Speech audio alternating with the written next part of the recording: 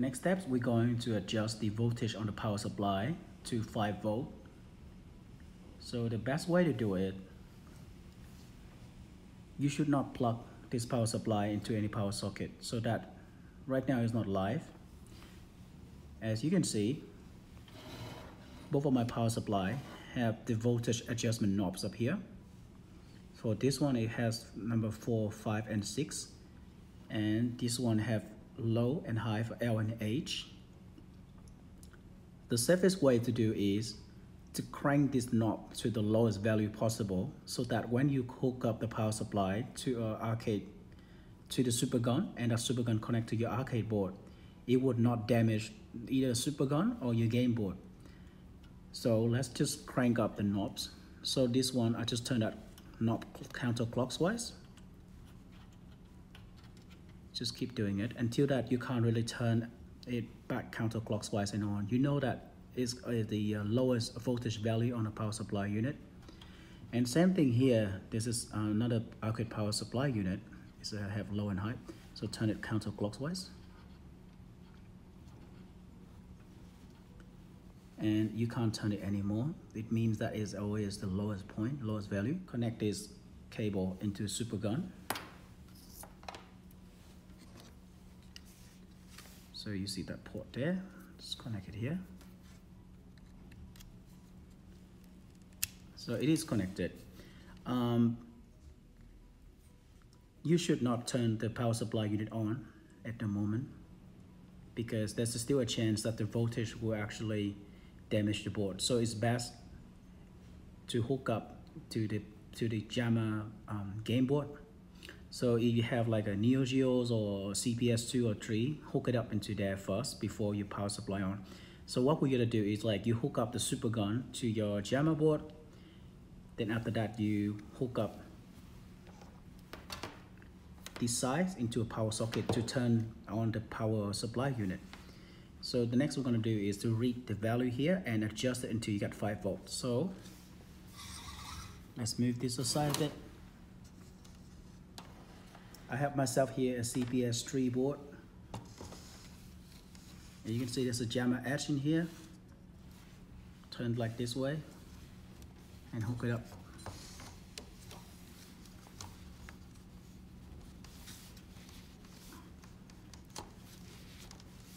Yep. So you can see there's a value, the voltmeter here. So what I'm gonna do next is power on the power supply unit. So I'm gonna plug into the power socket.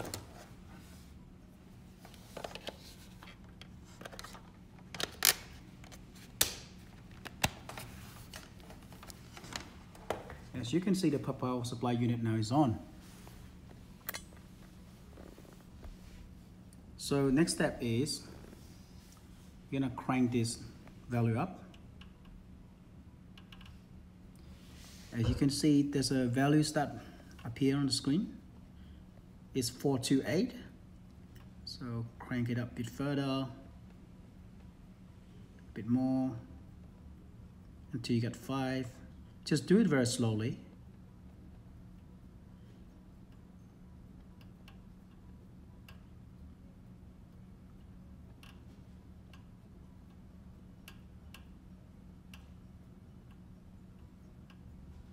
Yep, 5 volt. That's perfect. So now you are ready to play games. So at 5 volt, it will be the safest op. It won't destroy your SuperGUN or the game board.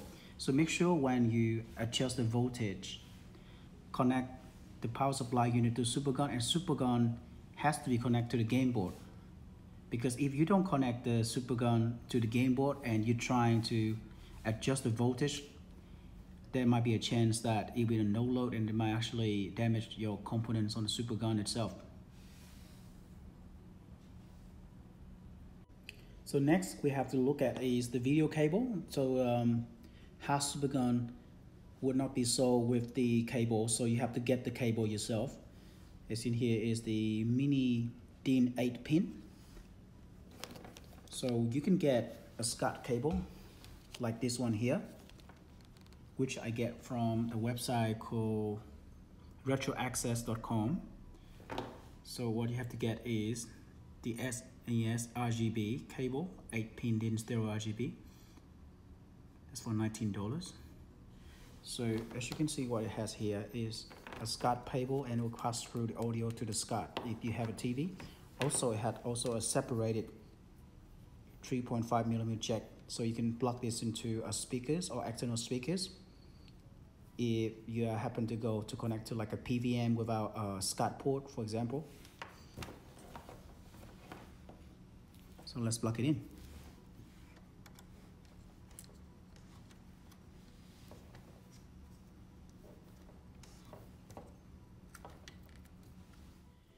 Next thing, we will talk about controller.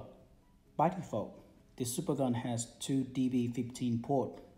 This port is compatible with any of the Neo Geo controllers, including the Neo Geo AES joypad and the joysticks. If you don't have this kind of joystick from Neo Geo, you can buy this adapter. This is the undamped USB decoder, or UD USB in short. You can buy them in some arcade online shop. So what it works is will convert the signal and allow you to hook up all of the USB controller into the SuperGUN, and you can play it.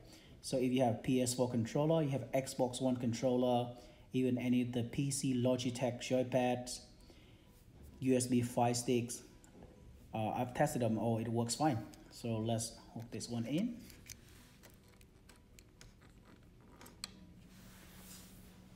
I have myself here just a PC Logitech controller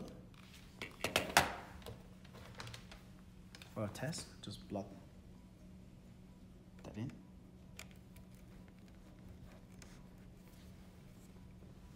Alright, cool. So I think now we are ready to hook this into our Scart TV and test it out.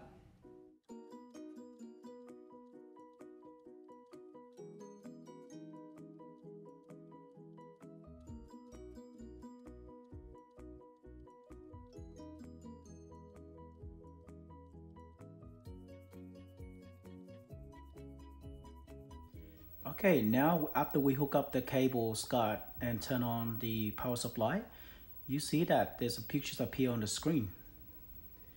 And if you look at on this power, there's this knob here. So this will allow you to adjust the brightness.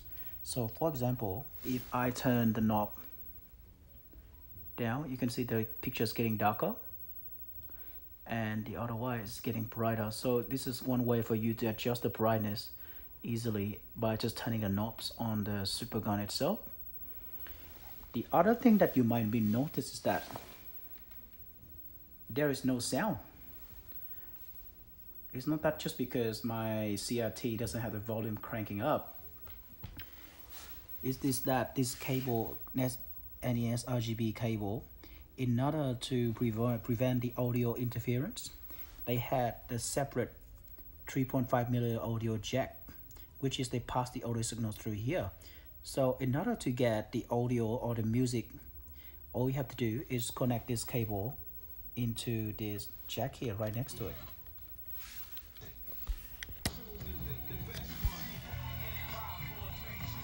Here we go. So now we can get the music on.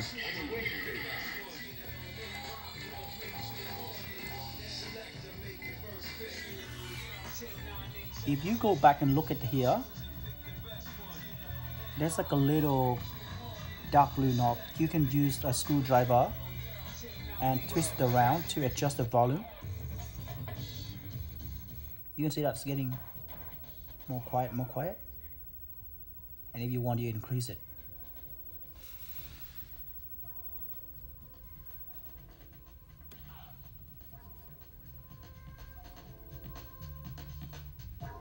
There you go. Simple as that.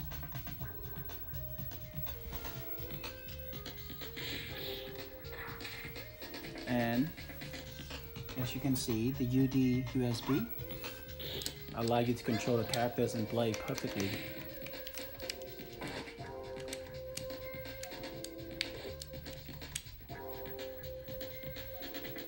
So you're gonna connect this cable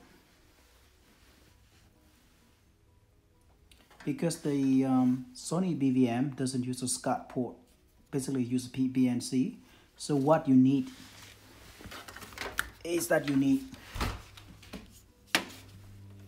a adapter. So this adapter will from BNC, the BNC to Scart, and it's just simple as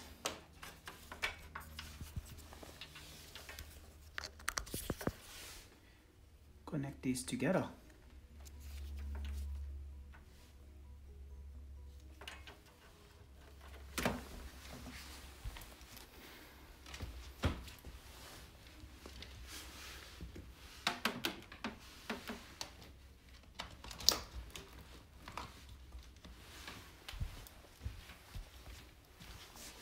And turn on the TV.